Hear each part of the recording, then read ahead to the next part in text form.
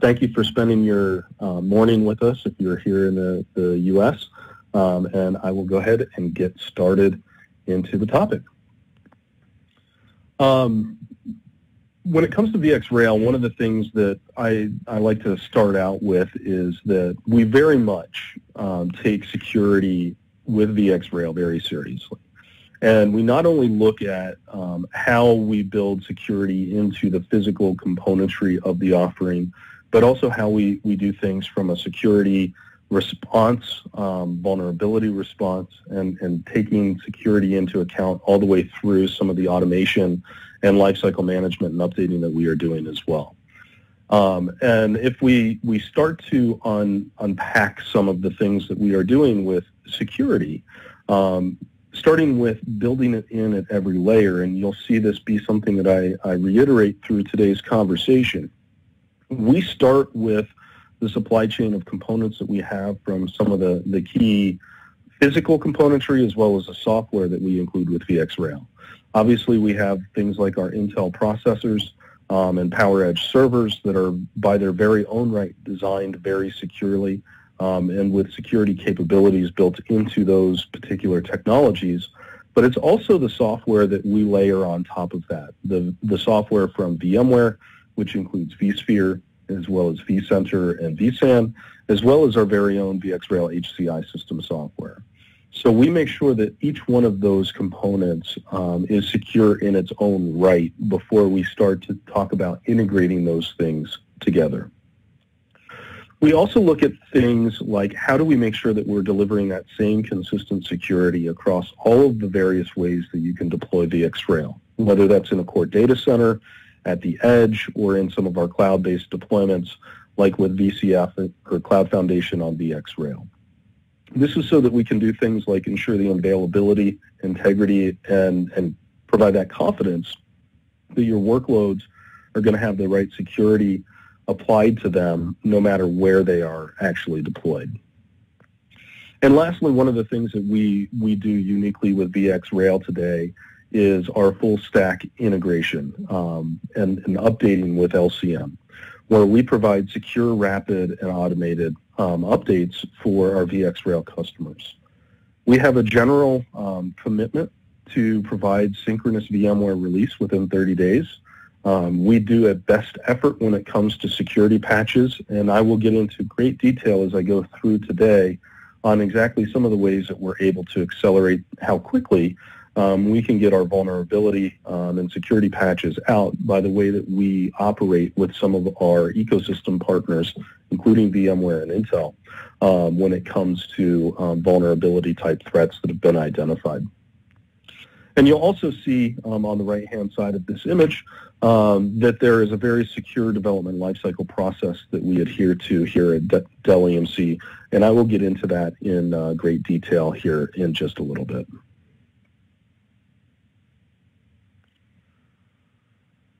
So I mentioned that we build security into every layer, and if you think about what we have with VxRail, very clearly it's a server-based architecture.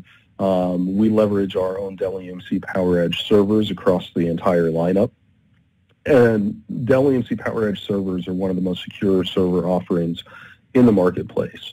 That's because of the way that we deal with some of the vendors that we work with on the componentry. I reiterate Intel quite often because they are one of our largest partners and one of the biggest value drivers that we have inside the processing engines for VxRail. But it goes beyond that, right? The Mellanox, the Broadcoms of the world. We make sure that we are working with all of them to make sure that we have secure ecosystems for the componentries that we're building into the VxRail platforms. And we're also making sure that when we add additional technologies like the recovery point for VM, starter packs, or the optional PowerProtect software and data protection suite for VMware, that we are including offerings that are also equally built with security consciousness in mind. This helps to make sure that you can minimize your own risk when it comes to security. And we further provide guidance for security compliance, hardening, as well as tools that you can directly interface with some of our security vulnerability response teams through our product security office, should you be the ones that actually identify a threat or a flaw, perceived flaw in the offering. And this is really one of the ways that we're able to very quickly respond to issues as they do come up. And we want to make sure that we've got the right protection, not only protection application protection capabilities, but also the protection of that ecosystem that we have and supply chain that we have to ensure that what we build in the factory is exactly what's going to show up on your doorstep, on your dock, in your data center when it arrives. We also, of course, have the VMware software, vSphere, vSAN, optionally NSX for those customers that are deploying it as an a la carte offering or as a part of the Cloud Foundation on VxRail. And we do also support the app defense layer in vSphere Platinum with our VxRail offering. So great ways that you can apply some additional security to the VxRail environment.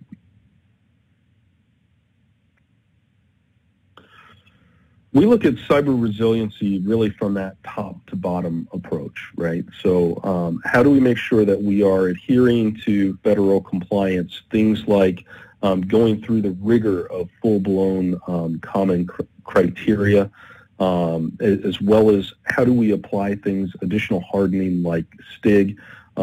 We've gone through the efforts to get our IPv6 ready certification and designations, and making sure that we go through, not only saying that we are compliant to those things, but where we can, we go through the extra efforts of making sure that we follow through with certifications to back up that stance. That federal compliance really leads to some great success for VxRail in showing the evidence that it's not just talking the talk, it's walking the walk as well with it. We also do things in that product security design point, right? I mentioned the secure development lifecycle, those vulnerability response centers that we have, where we are able to collectively, not only as Dell EMC, but also our component ecosystem, our partner ecosystem, VMware, Intel, et cetera, pull the appropriate parties into response action teams where we can very quickly diagnose what needs to be done, who's responsible for what, and very quickly churn up these isolated work groups that can work through how to best resolve and address vulnerabilities that are brought to us. We also do things like secure serviceability, focusing on our secure remote support offering, where we have VPN tunneling, for example, so that our security and serviceability teams can interact with our customer sets in a very secure manner. We also go through rigor when it comes to software integrity and making sure that code is appropriately checked in, virus scanned, et cetera, and that we're not bringing in software from foreign locations and places that might put additional risk into the build process and engineering design point of the offering. And I keep harping on the supply chain assurance as well, where we are able to track who has touched the offering, when, where, and why throughout the entire build, shipment, and delivery process to our end customers. We also do things when it comes to trade and compliance to make sure that we have the appropriate TAA compliance, ITAR, export compliance, and adhere to privacy laws where we need to when it comes to VxRail. This is what we mean by building in cyber resilience. It's everything from the compliance and certification efforts that we go through to the product security and how we build not only the VxRail from an engineering perspective, but build it in our factories, deliver it out to our end customers as well, and then adhering to that trade compliance and legal. And we're doing it across, again, all of the layers of the physical hardware stack and software stacks that are all what comprise of VxRail.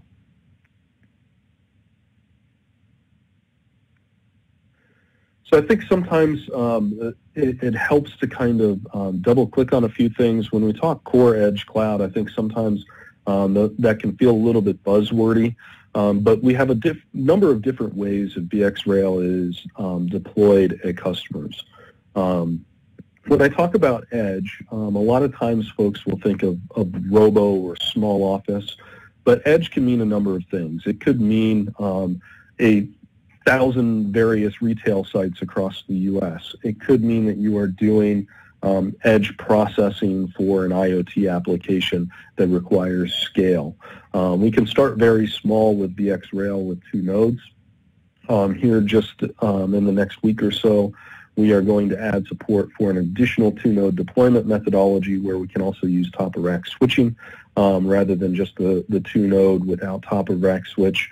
So we are really focusing on ways that we can expand and improve the ways that you can deploy VxRail at the edge. We also have offerings with VMware where we can do full data center as a service with VMware Cloud on Dell EMC, where you get the same exact consumption model that you would on something like a AWS or VMware Cloud on AWS type offering. So it's the same interface portal, it's the same way that you would provision out the workloads and the underlying resource sets for your VMware environment. Inside the core data center, and this is really where we started the efforts with VxRail, we have the ability to scale from 3 to 64 nodes with our VxRail offerings. This can be utilized for anything from a refresh or modernization or an upgrade to an existing VxRail environment. And again, really where we see a lot of the traction with VxRail. And it's where folks tend to start with a smaller project very quickly. They realize just how easy it is to manage VxRail, and they start to move over more and more workloads. Essentially anything that can run in a vSphere, vSAN environment is fair game to run on VxRail. And we actually point folks to the VMware compatibility guides for what is supported with VxRail in almost all circumstances. So a very vast ecosystem for support of various workloads and applications. We also have the ability to deploy VxRail in cloud-based environments, whether that's VMware validated designs or with the VMware Cloud Foundation on VxRail, which is a part of our Dell Technologies Cloud platform, or with Pivotal in our Pivotal-ready architectures. We work very closely, obviously, with any of the Dell Technologies banner companies to make sure that we've got VxRail front and center as kind of that first out, best effort, if you will, in working with our counterpart sister companies. Pivotal, for example, the Pivotal labs that are running VxRail, their entire build centers are VxRail, and that becomes the basis of the Pivotal-ready architecture. So it's a way that we can accelerate how quickly we get VxRail into the documentation on the best ways to deploy Pivotal in the latest and greatest ways.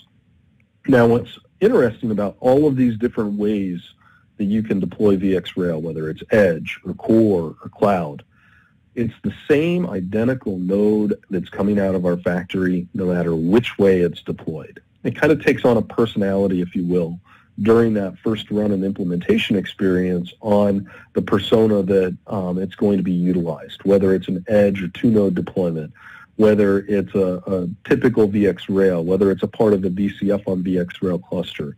There's even personas where utilizing Smart Fabric Service capabilities, which are with our Dell power switches that provide the ability for single touch first run experience, standing up of the networking environment as well as scaling out of the environment, which is a great advantage that we have inside our family of companies and even our portfolio of offerings with Dell EMC. So common HCI system software, common node types that are being deployed across all of these different deployment scenarios.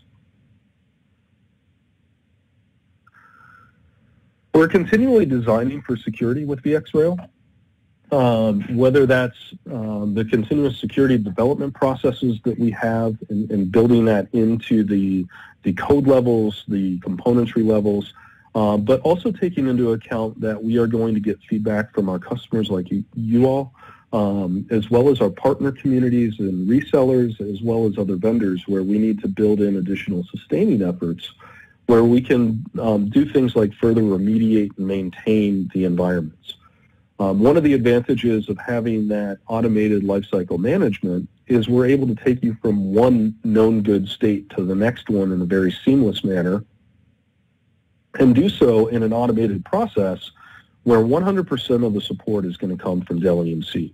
So you don't need to worry about, was it an Intel driver? Was it a BIOS on the server? Was it something that went wrong with a VMware software component during an upgrade? We are going to take the call on that. We are going to drive it to completion and make sure that we put you back into a known good state for your operating environment, your workloads, with what we're sustaining. And I mentioned that we've got Andrea on the line. She's continually adding new product capabilities and feature enhancement requests into our engineering teams so that we can add additional layers of security and compliance capabilities into our VxRail offerings, and very robust roadmap of features that she is tracking with our engineering design teams to make sure that we deliver against that and stay on the forefront of security in the HCI and the IT landscape. I'm going to kind of switch gears a little bit and talk about how security might unfold in a typical attack sequence and how we build different levels of security and protection into the offering. This very kind of simple framework here, a typical attack sequence is going to have some type of an agent, if you will, trying to gain access into an environment, right? They're going to try to do that in any way that they can, test any boundaries. Here at Dell EMC, you know, there's things like phishing tests that they put the employees through to make sure that people aren't one of the ways that folks are getting access into the environments.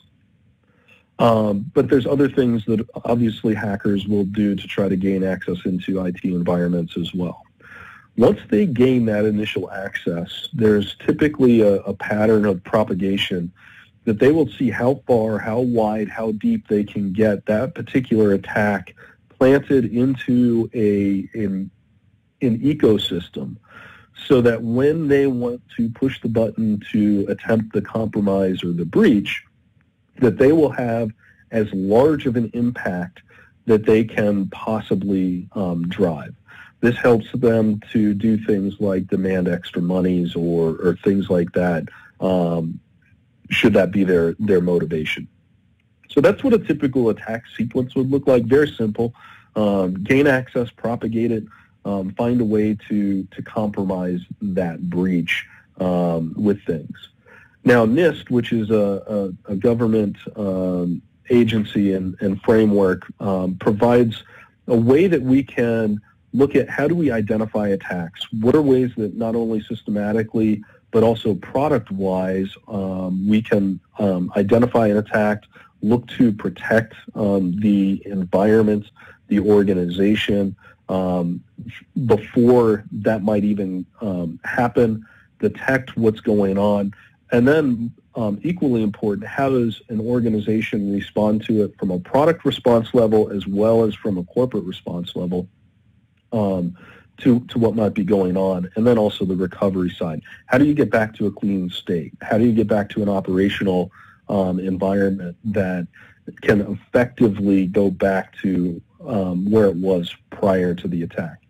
Now, you can think about some of these things, and there's been very large breaches that have occurred in the public eye. Equifax is one that comes to mind. Their response and recovery mechanisms to some of the ways that they had to do things required public responses, PR efforts.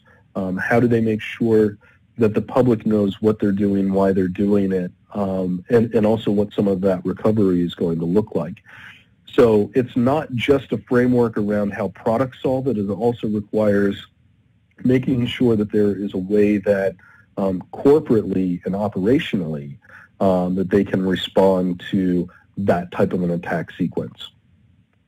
So if we break this down then, what are some of the ways that VxRail specifically as a product aligns into the NIST security framework? And we do have a solution brief on this, by the way, that's out on the web. You can find it if you look for VxRail and NIST in a search term, it should pop up.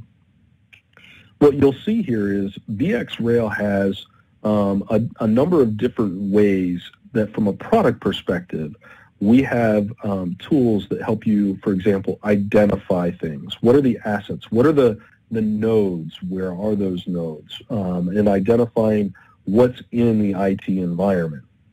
But there's also some things that a product is not going to be able to deliver upon, right? If I look in the protect pillar, a VxRail can't provide awareness training to people inside an organization. That has to be something that corporately and systematically organizations have ways that they train their people, their staff, have the process controls in place to make sure that if there are threats that are identified, what is the protection mechanisms that we need to go into, right? So it goes beyond just a product level security that's needed to really deliver a full and comprehensive security framework to an environment. You know, if I think about a few other things that we have, I mentioned the administrator identification, our servers, our Dell EMC storage systems, our networking products, VxRail. We all have various robust administrative identification and authentication capabilities. Many of these are role-based. So, for example, with VxRail, now that we are 100% using our plug-in to vCenter, we can use the role-based authentication controls that vCenter provides with VxRail. And in our next upcoming release in just a few days here that we announced back at VMworld last month, we're going to have some two-factor authentication capabilities that we also have within vCenter as well. So just some great ways that we're adding in new ways of doing administrator identification within VxRail. So this building of cybersecurity, hopefully you see that it requires more than just a product level approach. It also requires this corporate discipline level approach. And you know, we want to take a look at this and kind of unpack each side of the product security that we're doing, as well as some of the corporate discipline and processes that we have within Dell EMC. On the product security side of things, it all starts with our supply chain assurance, the components that go into a VxRail, right? And how do we make sure that the components that are getting into the product, the people that are touching the product are the people that are supposed to be touching it every point throughout the supply chain, and making sure that we've got the control points to be able to log those things, track it, be able to go back if there was, let's say, a breach of a shipping container, that we get a manifest report and there's an issue, we're able to track that back through some of our supply chain assurance mechanisms and processes. It's also things like making sure that we have a very secure development lifecycle, code being properly checked in, checked out, source code being obtained in legitimate manners, not from open web locations, etc. Having vulnerability response processes, as well as identified parties that will be pulled into those response teams should vulnerabilities be exposed, as well as the product capabilities that are built in to VxRail specifically.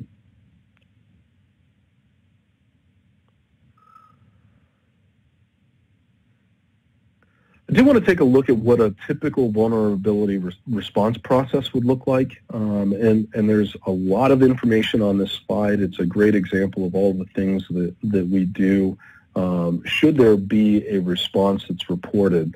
Now, responses can come from a number of different places. It could be a customer escalation, public disclosures, various security alert monitoring. It could be our very own VxRail security team that identifies something that's not quite right.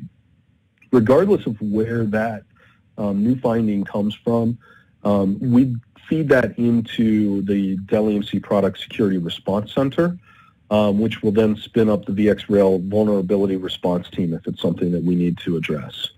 That team goes into investigation mode immediately with VxRail engineering, with VMware engineering teams, and they've got their very own response process called Product Security, and it's IRT for short after that. but it's another response team construct, very similar design approach. It's an iterative process that goes through the investigation, the remediation efforts, and verifying that we have resolved whatever that vulnerability might be. And we work very closely hand in hand through the entire test, re-automation of everything that we are doing with VxRail to make sure that that vulnerability has been closed with what we are doing. And then the back end of that process is what gets released out to you all, our end customers, through security advisories, knowledge base articles, security updates, the various patches that are needed. And in the case of VxRail, anytime there's a single patch of, let's say, an Intel driver, we verify every single thing top to bottom at every layer of our stack, hardware and software, to ensure that that one vulnerability fix doesn't create other downstream issues. So we're spinning, again, that full stack, fully integrated bundle, if you will, of all the known good state components that need to be updated, inclusive of that security update. Very, very powerful, so that you don't need to go back through test and dev labs and try to figure out, okay, which patches do I need that are compatible with the new vulnerability security update. That's all taken care of by our engineering and response teams with what we're doing with VxRail. Our supply chain assurance is, again, very, very robust. We do things like having control measures to protect physical sites as well as information and personnel. We do things to make sure that we ensure the product is received by the customer is the exact product that was shipped out from our door, as well as making sure that it operates as intended during some of those things like the first run and implementation experience. We've got a very in-depth defense approach that's also a defense in breadth, right? So we look at it very deep, very wide, multiple layers of control across the supply chain to make sure that we've got the confidence in not only the process, but the controls throughout the way. A few other things that we do in the supply chain, for example, in our factories, we have Transported Asset Protection Association facility security requirements. These are things like closed-circuit cameras, access controls. They're continuously guarded entries and exits. We use tamper-evident packaging. A number of different ways and layers of protection, even through how the product is packaged and shipped out through our supply chain. And we do that with both our hardware, which is a little bit easier to kind of visualize, but also the software and the mechanisms that we do to make sure that our factories have that very safe, secure software that our engineering teams have designed and built. On the continuous security development side of things, these are treadmill things that we consistently look at each and every release, and we make sure that there are clean paths forward in the automation that we build into VxRail. So we are constantly reevaluating if we need to go back to common criteria, what impacts we might have to our product security configuration guides. What do we need to do to modify some of our STIG-compliant scripting and hardening guidance that we provide?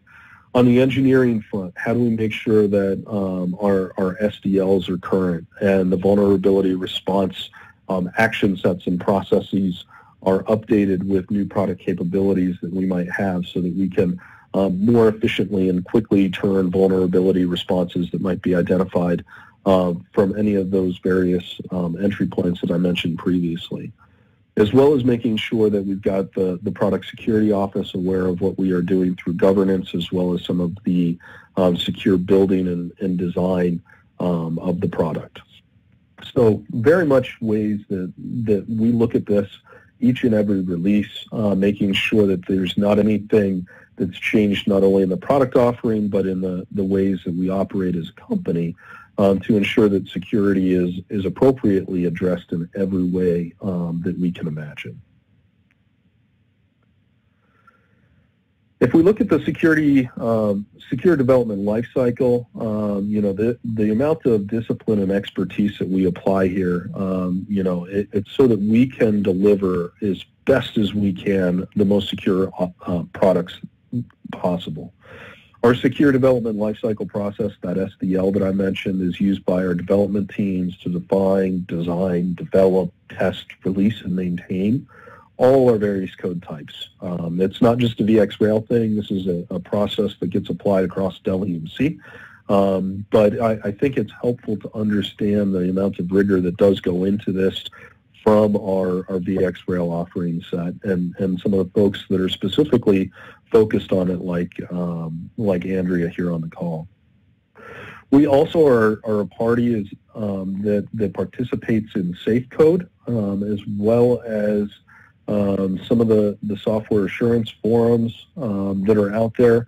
Our leadership teams are central in participation with many of those organizations to make sure that we are sharing best practices, learning from other organizations, figuring out how others are finding out about threats, how people are trying to access environments, the processes that they're using to mitigate that, resolve them, so that we can take those best practices with our best practices and build an even more secure development lifecycle process. And we do proactive steps through all of this to make sure that we are constantly deploying securely and remain securely the software that is built in throughout all of these different offerings.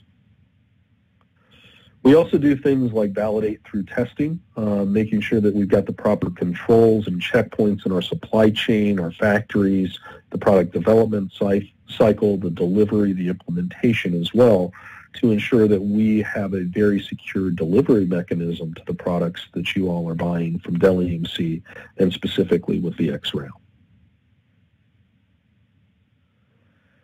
Now, one of the things that often comes up about this point is folks are like, well, VxRail can't solve everything. And you're absolutely right by that, right? We started with that NIST framework saying that it's as much about the organizational ways that you respond to security threats and vulnerabilities, but there is a large ecosystem of security offerings just inside the Dell Technologies family, let alone outside in the entire IT industry.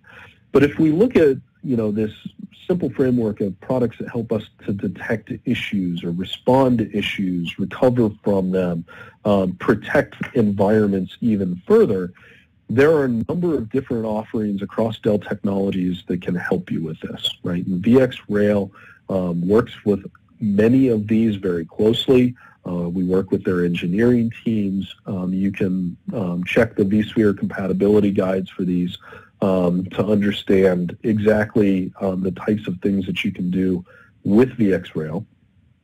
I mentioned VMware App Defense that's been out on the market, I think, less than a year now as a part of vSphere Platinum.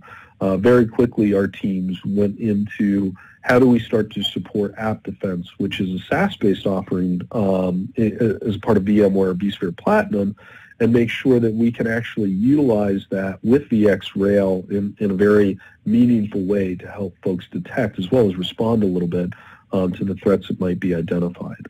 RSA, for example, has managed services offerings where they have full expert teams that are on staff looking for threats that might be trying to access or propagate or even worse in the process, and making sure that they kick off whatever the corporate response actions are with those various organizations that they're helping to protect.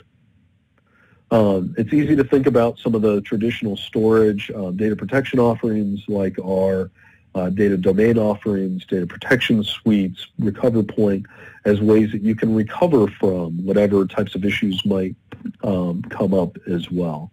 And then, of course, further ways that you can help secure environments with the security offerings that are a part of VMware NSX or Horizon or the Dell EMC Cloud Link offerings that are great ways to add additional levels of security into your environments. So I'll just reiterate and provide a few points in closing, and then I do have a couple of other places that you can get some more information as well. You know, I mentioned VxRail, this very secure, resilient platform that can be used out at the edge, very small deployments. It can be used in a core data center or in cloud scale, private cloud scale type deployments as well, whether it's with Pivotal or VMware PKS as a part of Cloud Foundation. We have over 6,000 customers, very healthy annual revenue, growing faster than the market. And we have over 70,000 nodes deployed to date. We're also doing things, by the way, I didn't get into it in a whole lot in this presentation today, with infrastructure machine learning with one of our product capabilities called VxRail ACE, which stands for Analytical Consulting Engine, where we're able to evaluate what's going on inside the landscape of our customers, not with your actual customer data, but with some of the machine data to understand how the environments are being kept secure and protected as best as they can. So if any of you are existing customers, I thank you and hope that you find that this is some great additional ways that you can expand the resiliency and security that you have with VxRail. For any of you that are future customers, I hope this helps in some of the decision-making that you need to be making when it comes to VxRail and what we are doing with security as well. I mentioned a couple of things that you can do after the call here. We've got two fantastic light boards on YouTube. The first is a little bit of an overview, very similar to what I went through today, but more in a whiteboard presentation style. And then a follow-up to that one, which is how do you actually further secure and harden down, reduce that profile and attack surface for your VxRail environments. We also have a white paper that goes through everything that we talked about today. It's called VxRail Comprehensive Security by Design. It's recently been updated if you've looked at that in the past. I think we updated it a couple weeks ago. Again, reiterates a lot of the points in here. And if you are an existing customer, we have a number of support documents around the product security configuration guide for VxRail, the STIG compliance guide, and some other things. I believe the document that I've got listed here is actually a publicly accessible one that references out to some of those, so you can get an idea on some of the best of our support documentation. Some of it does require a support login, an actual customer login to get to, and the product security documentation is one of those things. For obvious reasons, we don't want those documents to be going out to non-customers who have some of the more illegitimate needs to see that type of thing.